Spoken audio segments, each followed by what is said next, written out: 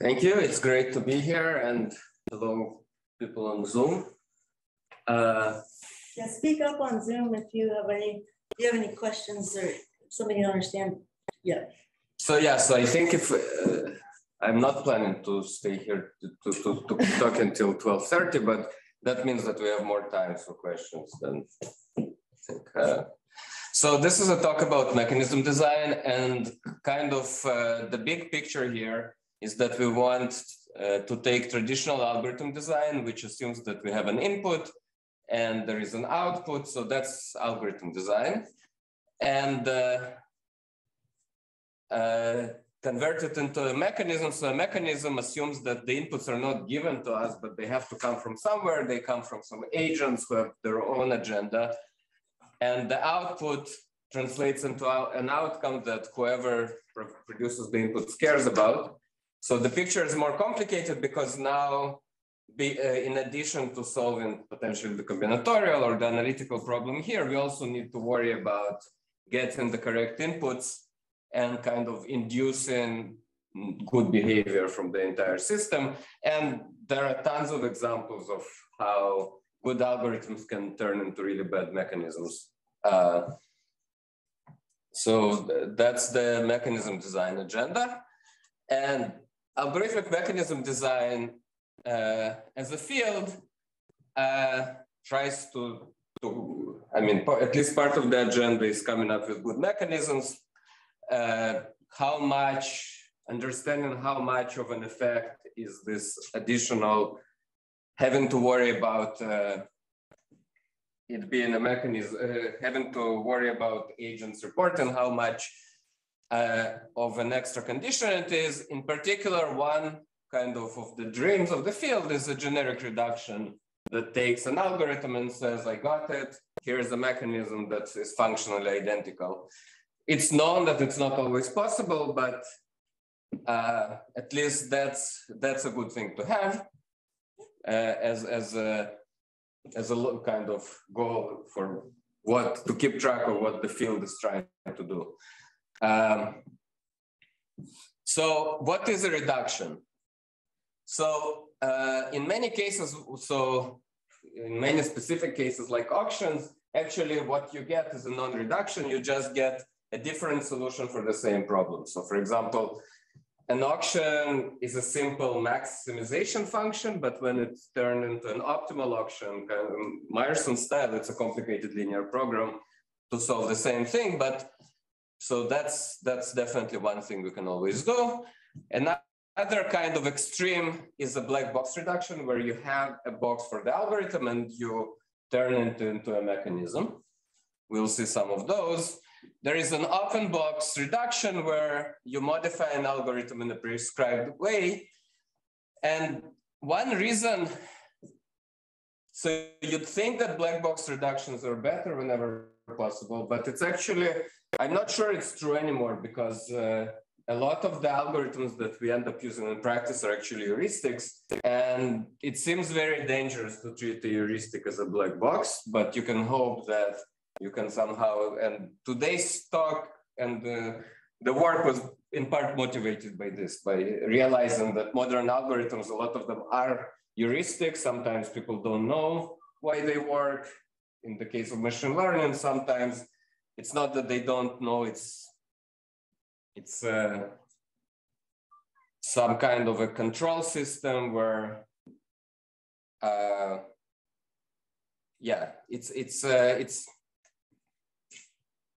there are many reasons why why what we get at the end is heuristic. So it's good to have something that works together, modifies the algorithm in a way that can extend to heuristics or to poorly defined objectives. So today we'll work on developing an open white box framework for iterated optimization based algorithms for the situation without money. And in general, mechanisms without money are more challenging than mechanisms with money. And examples of important settings of mechanisms without money that some of them you probably have heard of: social choice like voting. matching like school choice and two-sided matching. So in the style of Gale Shapley are examples of mechanisms or algorithms that induce mechanisms without money. And we'll start with discussing some ingredients. Those are probably, so there is a very nice three-way connection between optimization, online learning, and the correlated equilibrium game theory. At least for every pair of those, there is probably like a textbook or a seminal paper, but really those are, depending, in the literature, depending on where you are, you use one language, but many of the times you could pretend like when solving an LP, you could pretend like you're playing some game with a barrier. So there is a very nice three-way connection, and we'll use those connections to talk about the new generic reduction. Additionally, there are two important ingredients, or three ingredients. So this is, if you've seen mechanism design, this is a review. Otherwise, this is perhaps one of the most important concepts that I think this is something, the VCG mechanism got a Nobel Prize. Correlated equilibria from repeated play. So it's basically the connection on the previous slide between online optimization and correlated equilibrium game theory. And a relatively new ingredient from the last 10 years is an extension of very classical online learning concepts with bandits, but now something called bandits with knapsacks. And those two, this is kind of 70s. This is, I mean, depends how you count, also pretty well understood and pretty old. This is relatively new, maybe from the last 10 years. And I won't have many references there in the paper. It's just, there is more of a review there. So this is very classical. It's a reduction. So we are going to talk about reductions today. So this is a reduction that almost does what we want, except it doesn't. There are many reasons why you can't use it in practice. It's a reduction from perfect optimization to mechanisms with money, with very nice properties. So this is the VCG mechanism. It can be summarized in a simple sentence: maximize utility, make the world as happy as possible, and charge each player their externality. So what is externality? The externality caused by player I is how much loss of utility having to accommodate them causes to the rest of the system. So that's the mechanism. And formally, let's say we have utility functions from some space X. This will be kind of the space throughout the talk, that for every point X gives you how happy player I would be. So the units here, it's important. So this is, the units here are money units because we are going to charge them money. Later in mechanisms without money, unfortunately, we have to deal with unit-free functions, but here the units are dollars or whatever currency we are using. And so the mechanism outputs the maximum, the X that maximizes total happiness, and player I is charged this expression, which is, if we parse it, so this is how happy the rest of the players would be if they didn't need to worry about player I. So maximize overall Y, the sum of happinesses without that player. And this is how happy they are in practice. So PI is the externality, is the difference between those two. Assuming all the Fs are non-negative, it's easy to see that this is always non-negative. And the standard example, at least to see that we recover something sane in cases where we didn't need all this machinery, is the standard auction. We need to auction off one item among n players. So the outcome space here is a discrete space 1 through n, where point I says player I gets the item. And the utility of player I for outcome J is 0 if they don't get the item, and VI if they do. So it's 1 I equals to J times VI.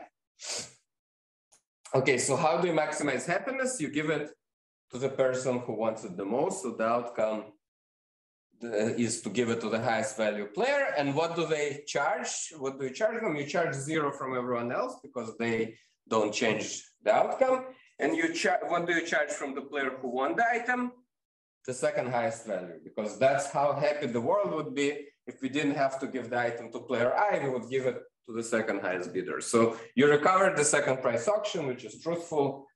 Okay, I didn't define what truthful means, but in second price auction, at least if you trust the setup, there is no reason for you to misrepresent your utility. So it's truthful, not just in the second price case, but it's always truthful. So reporting the true utility FI is a dominant strategy for player I, regardless of what everyone else bids. So you can't benefit, you can't get a better outcome by reporting sum of J FI tilde instead of FI. It always leads to the optimal outcome. It's literally the first line. And it's completely general. We made no assumptions about anything. It doesn't need to be convex. I mean, we assume that we know how to solve the maximization problem, but somehow that's fine. It's a reduction, so we have to assume that. So some of the drawbacks, well, it requires money. So that's not a major drawback because in many setups you do have money, but if you want mechanism without money, that's a drawback for us. This is another kind of drawback. If you think about complicated setups, you need an explicit knowledge about utility. And if you turn it into an iterated algorithm where you, like, for example, let's say that the most naive thing you can try to do is to run gradient descent.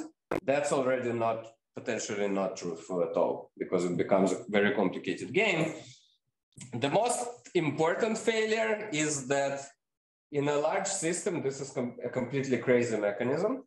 So it completely doesn't work. And okay, so here is one failure mode. So it fails under approximations and heuristics because imagine we are trying to, there are thousands of players. So those two numbers are huge.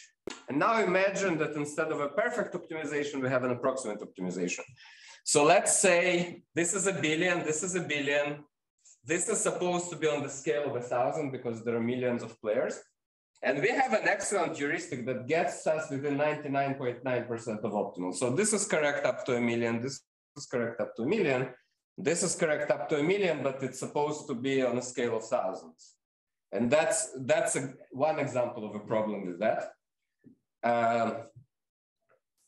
And yeah, there are other problems that are like that, but basically, the philosophical reason is that you're basically selling, it's called selling the business to player I. You basically tell each player I in the setup is treated like, okay, it's your job to make the world happy and do it the best you can and keep the difference. Basically, that's one way to view it. And because of that, it's completely not compatible.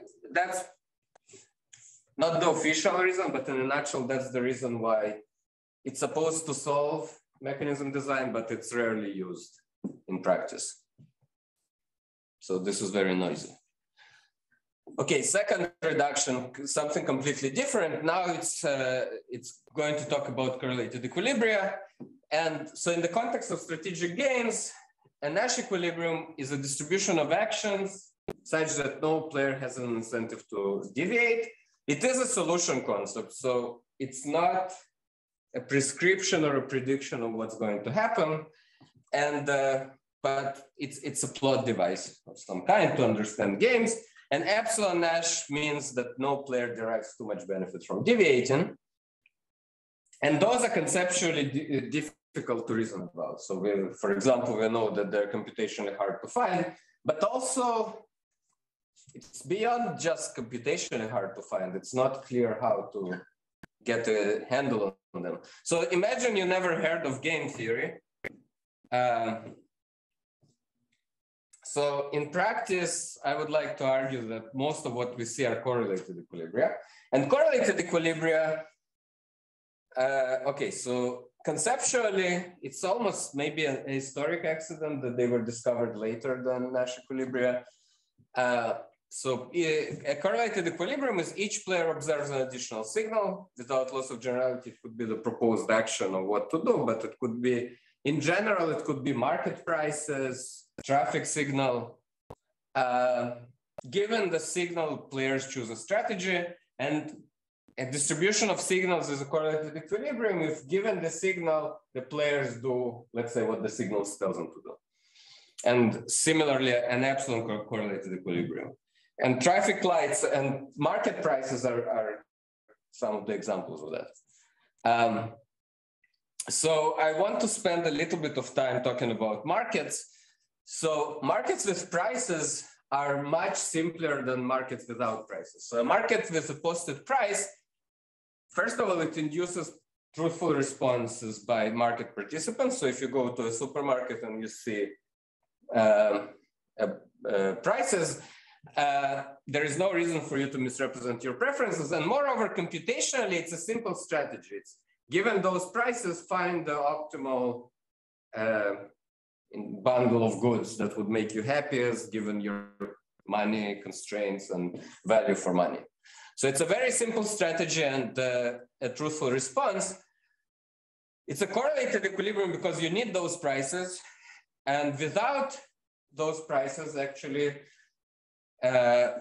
participants will need to start haggling, negotiating prices, trying to influence the outcome by misreporting their utilities. And the game becomes very complicated even with one item. So for example, there is a famous theorem from the 80s saying that, called the Myers and Satterthwaite no trade theorem, that basically says that if you are simultaneously trying to negotiate a price and figure out whether you should even trade at all, sometimes the trade will fail because basically sometimes the wrong outcome will happen. Sometimes they'll negotiate themselves into a situation where they'll have to call each other's bluffs and no sale will happen, even though it should have happened. Even though there is a price at which they want to trade, they'll have to not trade to kind of make it a credible threat that they want to hold their price. So in a large market, this is not such a big distinction. So for example, if you're thinking about oil prices and you're not OPEC, your behavior at the gas station does not affect world gas prices. So correlated equilibria, so this is one reason algorithmically they're nicer. They're also, if you never heard of game theory, and let's say you're an engineer trying to build some system, you'll probably arrive at a correlated equilibrium because, faced with the game, you'll just write a bunch of bots to play this game. And when bots play with each other, they arrive at a correlated equilibrium. That's, roughly speaking, low regret, which is the right notion of playing well, corresponds to a correlated equilibrium. Formally, you need a slightly stronger notion of swap regret. So for any function taken one action to another action, you get a negligible benefit. Every time I played A, I'd play B instead, sigma A instead, I still cannot benefit. And this is attainable kind of in this low regret online learning literature. And so correlated equilibria are tractable pretty much in any reasonable notion. So if you have a matrix, you can compute a correlated equilibrium. You can also compute it with a linear program.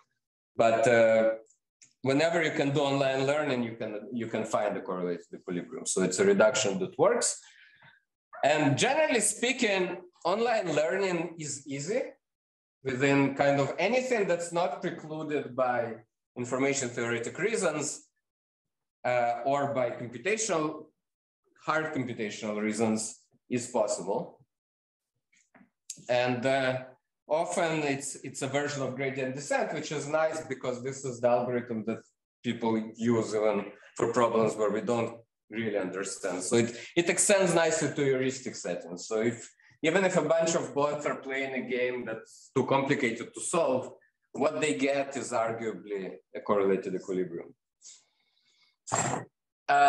So a final ingredient is relatively new. So it's probably new unless you're in one of these areas, you've probably never seen it before. bandits with knapsacks, it's an extension of the bandits model. So in a standard bandit or expert setting, there are n arms, t rounds, and you pull an arm j at time t, and you get a reward rjt. And the goal, so this is model online learning, among other things. The total reward from actions is the sum of rewards over rounds. And it has good regret, epsilon regret, if the best action in hindsight would have gotten you at most epsilon more than what you actually attained. And epsilon swap regret is the same, except instead of for all A, you look at for all permutations, and this is still attainable.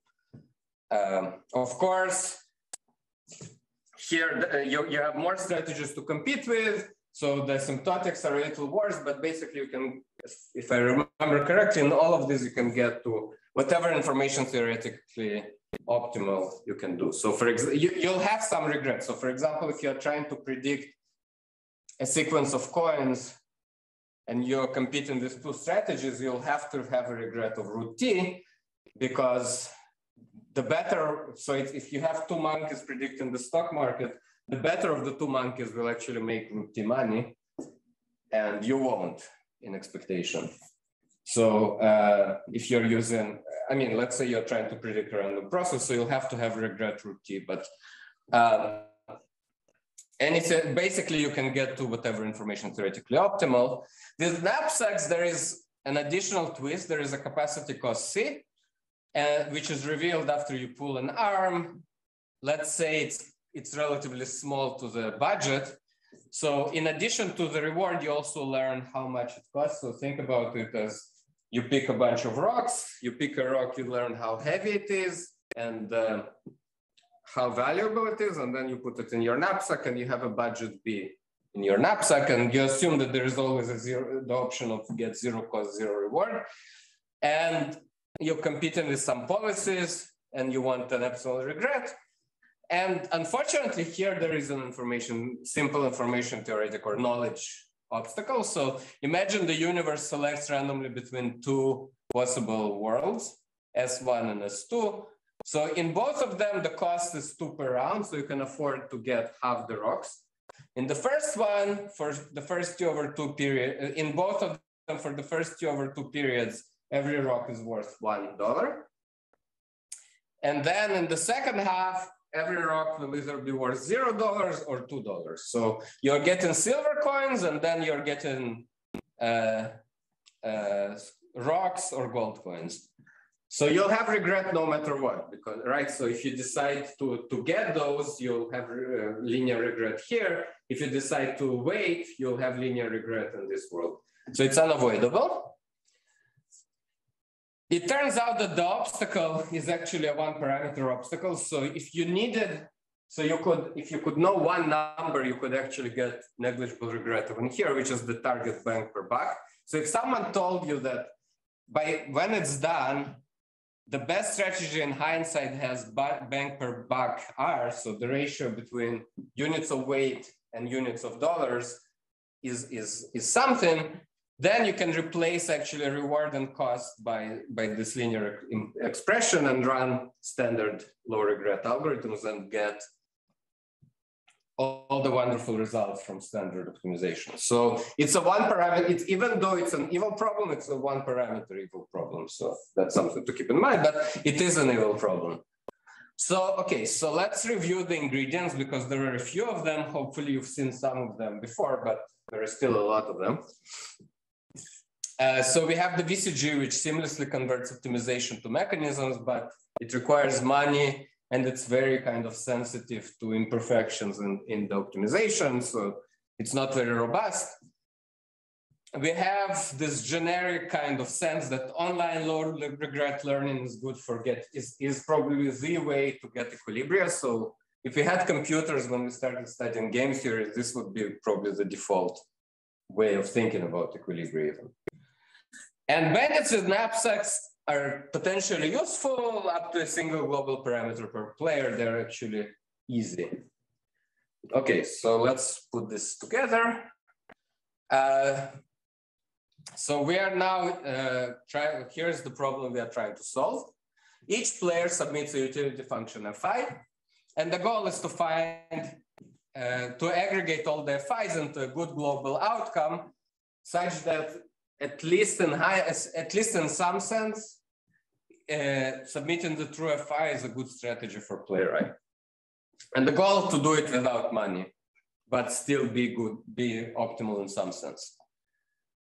Okay, so here is, let's imagine a miracle happened. So there is no money involved.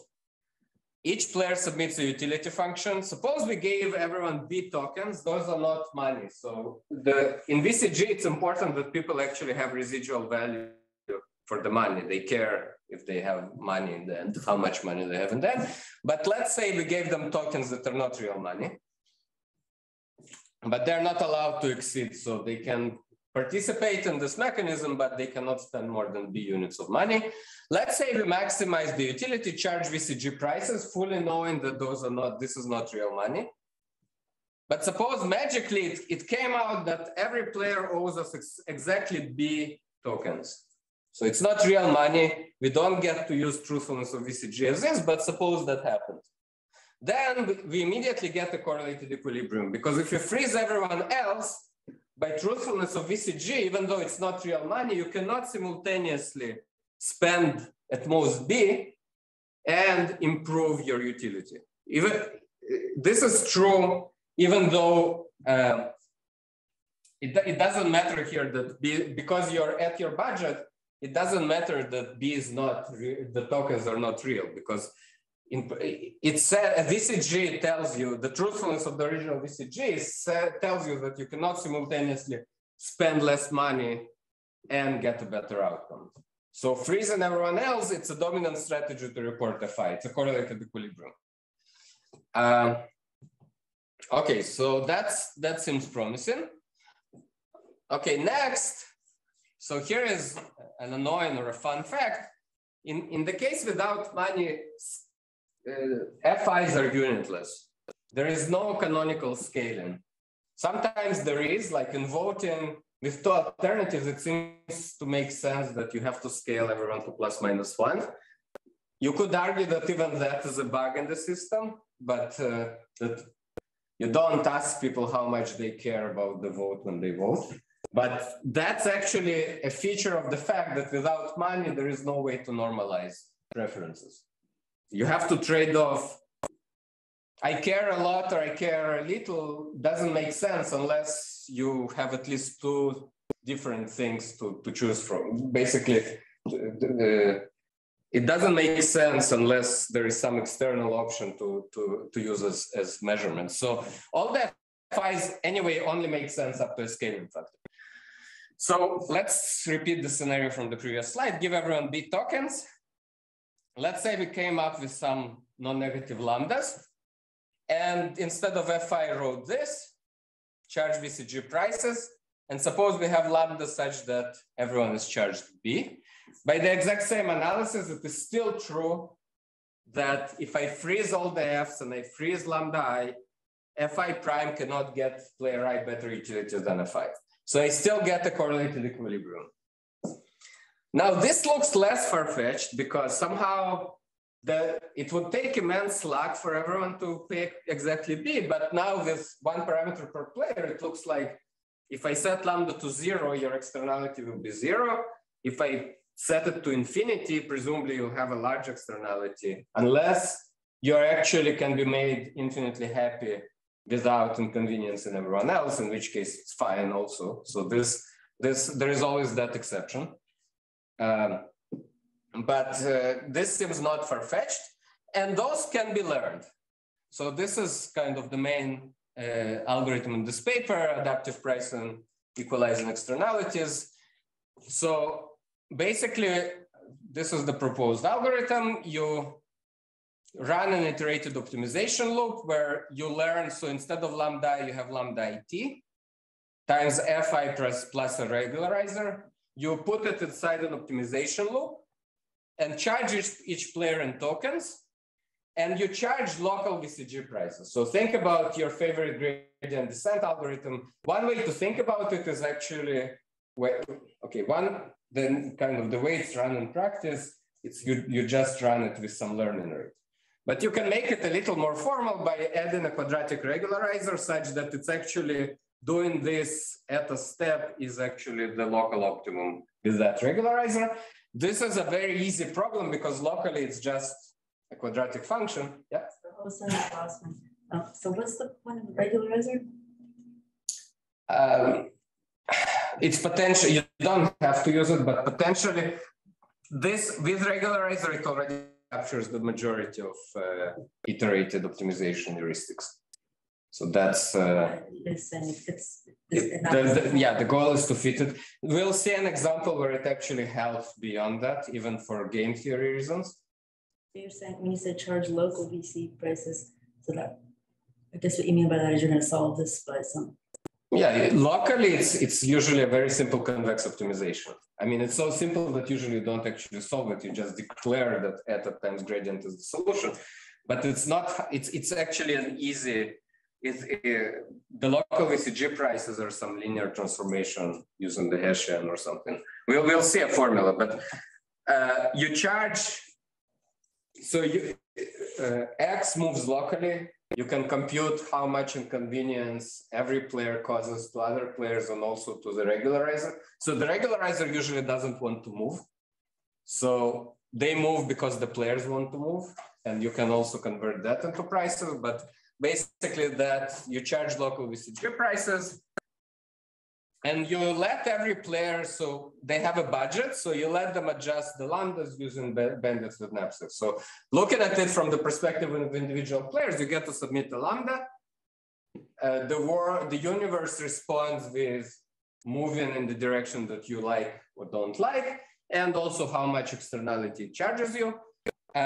So your game is a bandit with knapsack game from individual players. So this is, so what we got is a reduction to for generic iterated optimization. So given some local heuristic for maximizing FT, the heuristic consists of a sequence of steps. At each step, the heuristic adds a regularizer and maximizes the current objective function plus regularizer around xt to obtain xt plus 1. So this is all we need. And the only requirement is that the local optimization is simple and not crazy, that basically the VCG prices make sense. And this is true in the generic kind of case. Usually you either have or can add a local quadratic to make it true. So, and yeah, so basically it's, this is the heuristic, just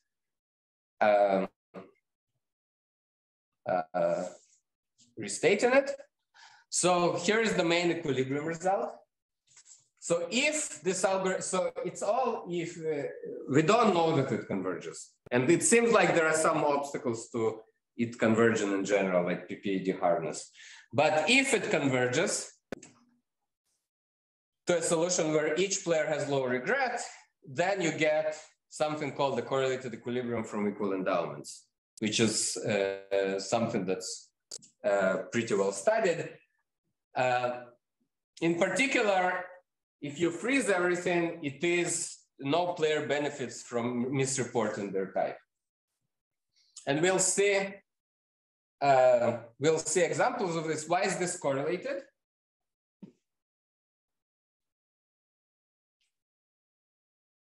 Well, because we need to freeze the entire execution. So your FI, so if you freeze everything else, then your FI, locally you're facing VCG prices, pointwise VCG prices. So the output is a distribution on the, we look at the trajectory.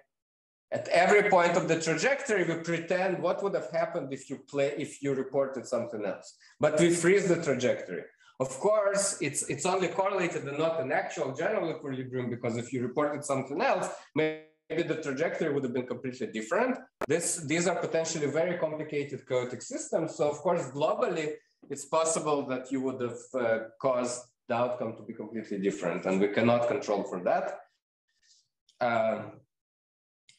So all we can promise is a correlated equilibrium that freezes the game and exposes everyone to price, says this is the outcome, this is why, and this is the local sensitivity from, if you change your FI, this is what the outcome will be, and that gives you an equilibrium. This is kind of, if it looks not convincing, this is what the market prices are, right? So market prices also, they tell you those are the prices, at those prices the market seem to more or less clear.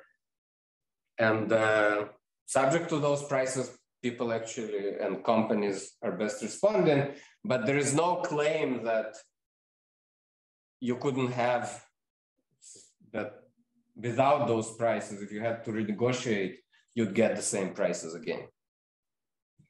So here is a simple example. This is the simplest example. There are two items and two players. So the players like getting the item and don't like not getting it, right? So player one likes outcome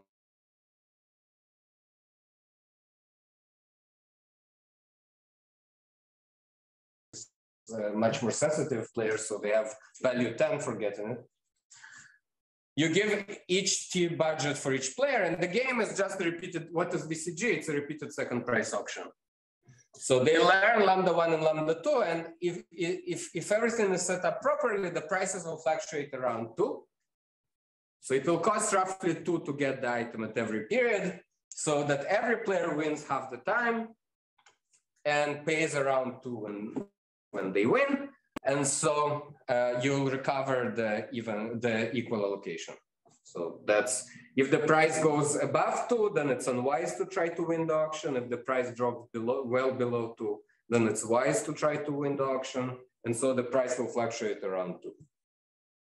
I'll say more about this case, but, and yeah, so you can also do the same thing. You can literally compute the infinitesimal prices. As I said, it's a quadratic function locally. Everything like, yeah, so, which is nice because it says that if you want, it's similar to quadratic voting. If you want to double your impact, you have to quadruple your price for that. So the three major applications, as I mentioned, is voting, one-sided allocation, and two-sided allocation. So let me say something about all three. So in voting, the goal, okay, so this is very ambitious goal, but to aggregate cardinal preferences. And it only makes sense with three outcomes or more, because with two outcomes, there is really nothing you can do except up and down majority. So you want truthfulness, also efficiency. And there are a lot of negative results. But okay, so, but why do we want to think about cardinal? It's examples like this. So in this example, things like, I mean, some runoff versions will get de-elected, but the simplest ones where the top two vote getters advance to a runoff actually will get one of ABC elected, where it's kind of clear that D is the best alternative here. And it seems impossibly hard. You can't even get truthful elections with ordinal preferences. So, and there are impossibility results here, but okay, you can pretend like you've never heard of them and just plug it into the framework. So X here is the simplex, distributions over K alternatives. And so you have to add the regularizer because you want, basically, it's a simplex, it's bounded, you cannot give negative weight to alternatives. So you have to have some kind of regularizer that tells you that it will take infinitely many votes to bring something below 0. And what you get locally is an equilibrium with quadratic prices. So here's a picture. And the main challenge actually, so if you're into voting, that's an actual challenge. So somehow intuitively, I think it's a good scheme, but I'm not sure what are the benchmarks, because there are no truthful schemes. Yeah,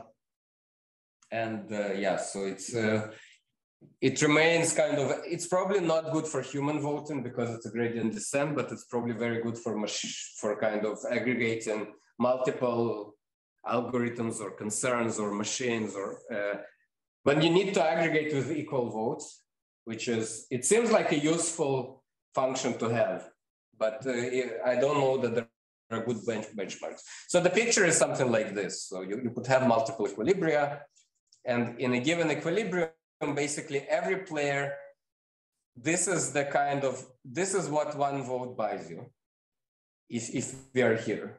Because the barrier is more aggressive in this direction, you can either influence a little bit along this axis or a lot along this axis. This is what one vote buys you. And when you aggregate all the votes, you get negative gradient of the regularizer. So when you aggregate all of them, they're indifferent between A and B and strongly prefer C to not get elected. So that's why you get, so that's an equilibrium. So you literally tell everyone, this is the outcome, this is what the vote buys you. And when you aggregate, you arrive at the same point. So here, so next, let's talk about one-sided allocation. This is the one case where we can actually prove new results in the sense that there is enough prior literature to improve upon. So n players, n items. So school choice is the canonical example. Also course allocation, where there are oversubscribed courses and you need to resort to lotteries.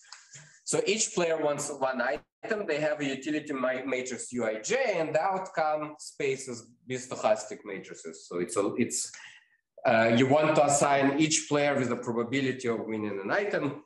The previous, one item, two players is an example of that, where the utilities are one for, it's a diagonal matrix. So you have utility one for getting the item and utility zero. We invent a second empty item, which everyone has utility zero for. So there is an old classical result by Highland-Zeckhauser about 40 years ago that says that there are prices Pj on items such that you can give everyone tokens, let's say one unit of virtual currency, and that those prices, everyone buys their favorite bundle and the market clears. So, so that's the equilibrium result.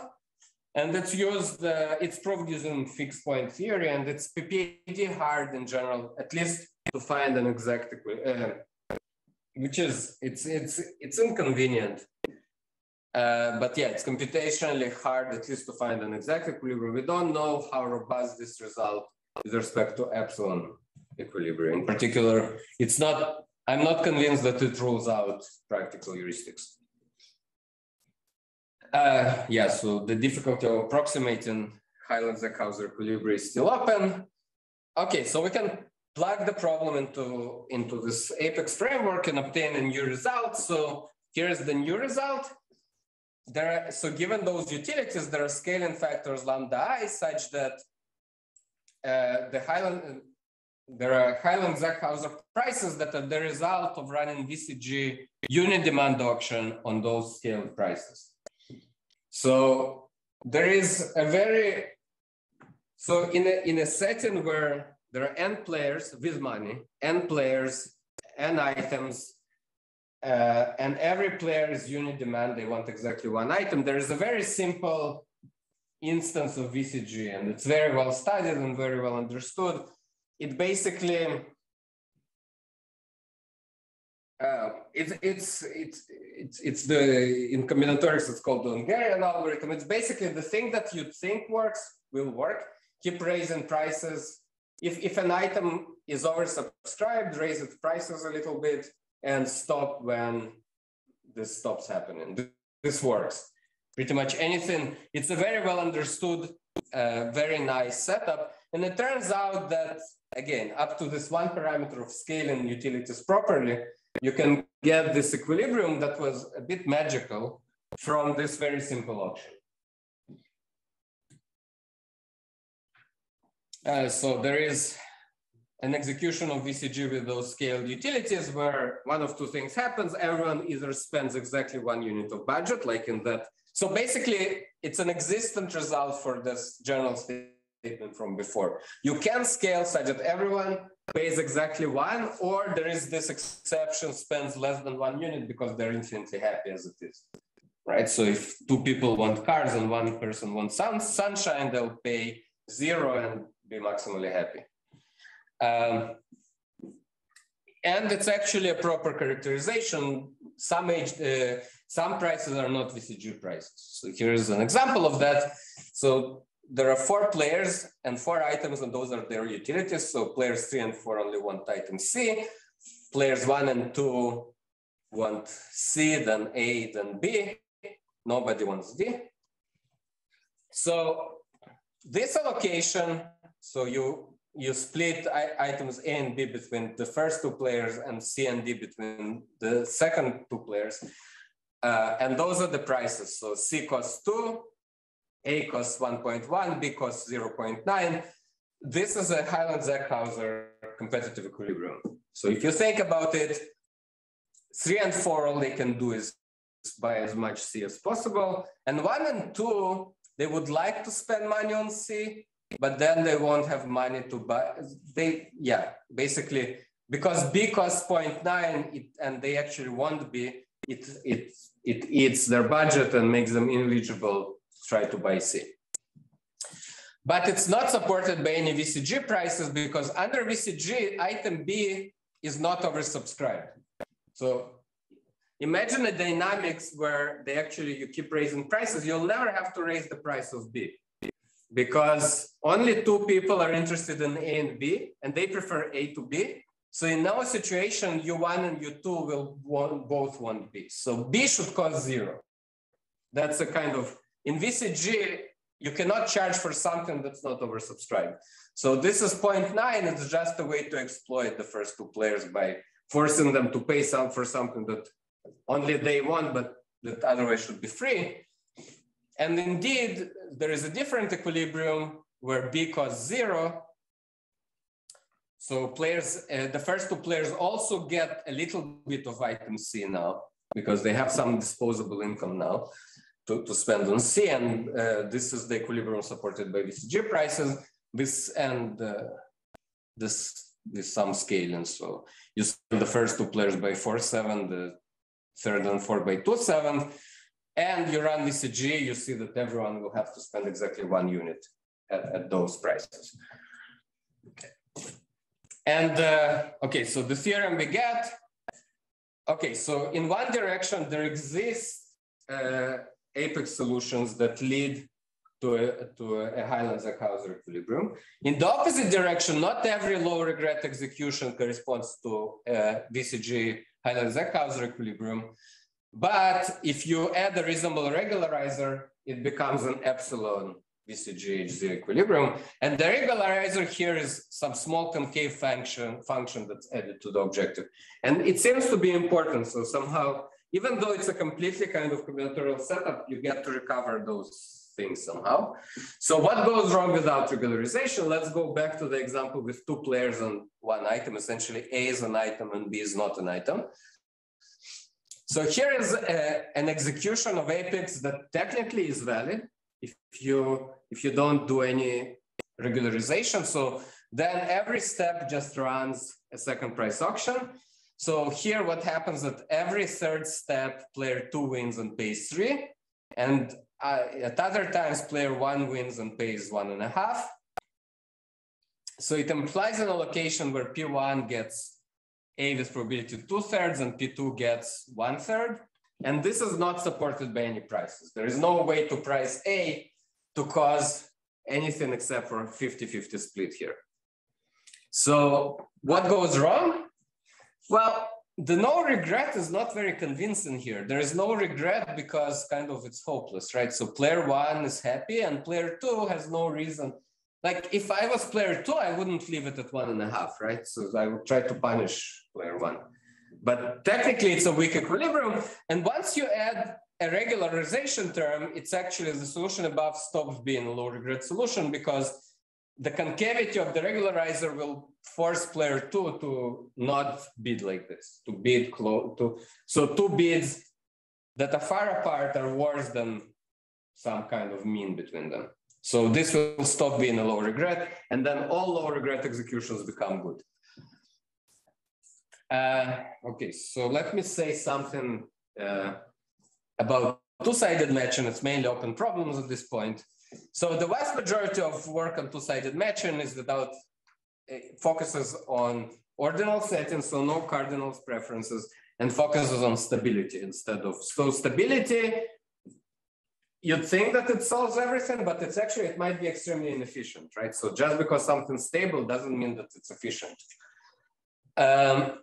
And in part because it seems impossibly difficult to approach it. It's already bad enough with one-sided, two-sided is worse. So the previous whole discussion, which is quite deep, is a special case where the items have no preferences over who gets them. So this is at least as bad. So it's possible to get meaningful result by just plugging into the framework, but you get into conceptual difficulties very quickly. So how do you even define externality in a two-party matching? It's already an ideological question, because here's an example. There are two hospitals and two doctors, and everyone agrees that H1 is better, and everyone agrees that D1 is better. So D1 is popular and H1 is popular. What is externality? So externality is utility without D1 minus utility with D1, and you want to equalize it somehow. Do you include the positive utility? So without D1 means D1 disappears, or D1 shows up but doesn't opine about what should happen. And this is kind of like the difference between socialism and extreme capitalism in one simple definition. Because so who does the positive externality of existing accrues to, the commons or D1? And depending on that, if to her, then the best matching is the stable one. So D1 should get the better hospital, and the better hospital should get D1. And if to the commons, then you get the uniform outcome, right? Because the universe doesn't care. The universe is equally happy with all the matchings are equally good for the universe. Like the total utility is going to be 30 no matter what. And so it becomes somewhat normative. Okay, so, but I think there is still kind of, it's probably possible to make a lot of progress compared to what's known now about two-sided matching by just carefully analyzing the way we did it for one-sided matching. So there are some new problems. So everything we discuss is kind of one shot, but right. So we assume that FI is written, but it's actually very easy to extend it to an online setting where FIs are actually changing over time, like in reinforcement learning, or let's say we are running a server farm and FIs, or even within one processor, and FIs some resource allocation. So my demand function changes over time, but it's very easy to interleave that kind of that kind of process with this framework. And also, all we need really is a gradient oracle for FI, which is unusual. So, so that should be a plus in many settings, because yeah, we don't need any complicated global knowledge. So directions in terms of theory development, besides kind of trying it, and I hope to be able to develop a cookbook for converting actual modern algorithms into mechanisms without kind of, without making, so basically the goal is, it's a dangerous goal. So the goal is to not make any assumptions and have something that should work out of the box. Of course, since we are dealing with hypotheticals, it's more, you can't just do what people in machine learning do and say it works, because you have to kind of worry about what the best response will be. But the hope would be that at least locally, it gives you nice enough stability results that it works better than the current solutions that usually don't bake in incentives or are very restrictive in their assumptions. So the ML theory question here is, what does it, let's say FIs are think about empirical loss minimization, and FIs are scoring functions for particular examples, for example. What does it mean? What is the interpretation of equalizing externalities? Does it make sense? So what does it mean to take a one person, one vote about labels of examples? And when is it useful as a function? Because currently, most of the time, the weights that different examples have are somewhat ad hoc. So, so it may be for robustness, or maybe when you need to explicitly make trade-offs of some kind. The optimization question, the biggest one is, can the main loop be replaced with direct optimization? So with standard bandits, not with knapsacks, correlated equilibrium, let's say I give you a matrix and ask you to come up with a correlated equilibrium.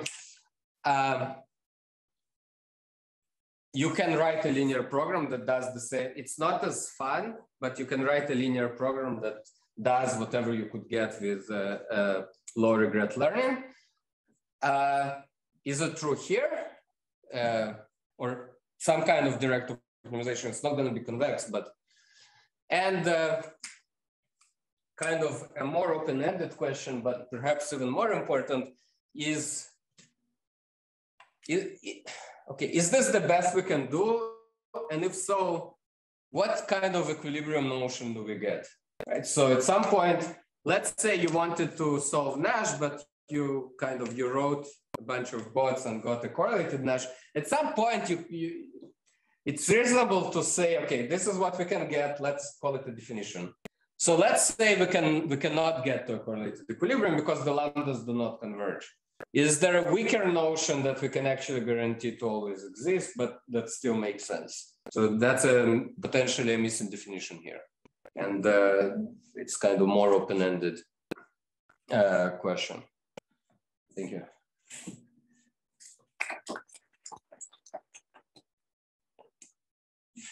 Questions?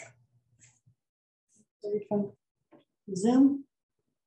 I'll ask you a question, what people think. So can you say again a little bit more about the Bayesian question you had about the externalities? Yeah, so typically when you aggregate things, in general, let's say you have a bunch of examples and you need to train a model on them.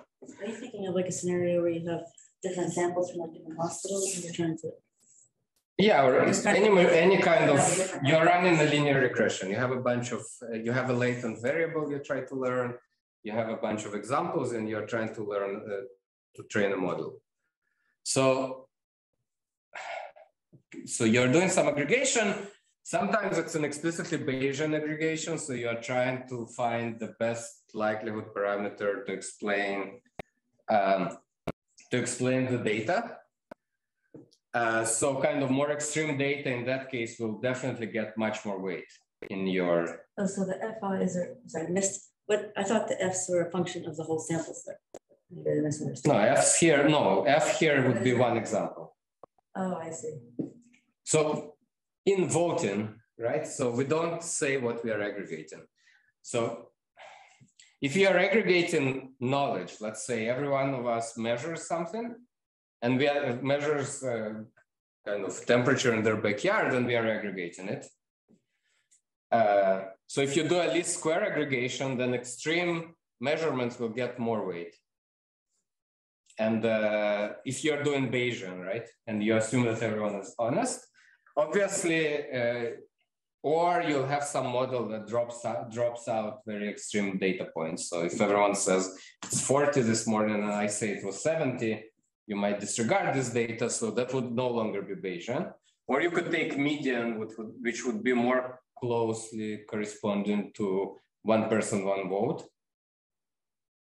So kind of in sports competitions, that's one reason to do a median, to kind of prevent manipulation. But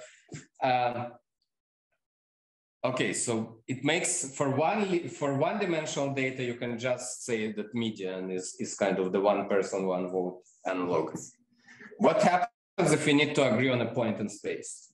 What is the principled kind of definition of, I have a bunch of pretty simple functions and I'm aggregating them in a one person, one vote fashion. So it's a definition.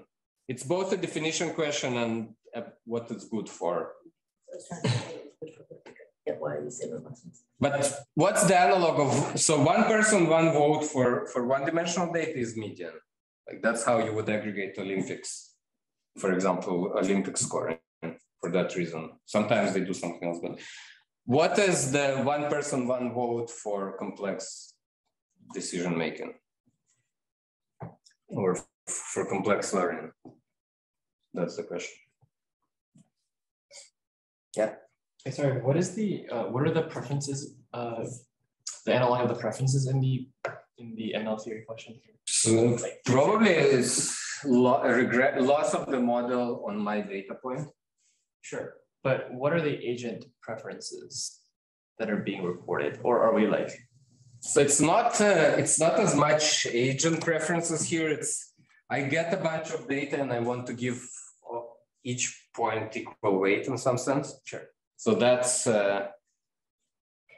you could think about it as each point actually has a model in mind. So I want the outcome to be very warm. So I'll report 80 if it helps. And you want to limit the impact of that. So that's why I wrote robustness. So there is a lot of literature on robustness, but so potentially it should be more robust. Like data poisoning? Yeah, for example. It might neither be necessary nor sufficient, but it seems like voting is a useful primitive, and it's good to have it for data aggregation. We never resolve what voting means, even in kind of society, right? So it's not information aggregation, it's not really preference aggregation, but it's useful. And it seems like a useful primitive to have, at least kind of, at least mathematically, and probably then I expect that there will be some scenarios where it works better than the alternatives in practice, and the philosophy of it might never be fully resolved. Wait, quick follow-up. Is there like a state of the art in terms of like robustness for this kind of data poisoning scenario? It's a very rapidly moving area, so I don't know. I mean, also there you have to really be. Yeah, the threat models are kind of very variable.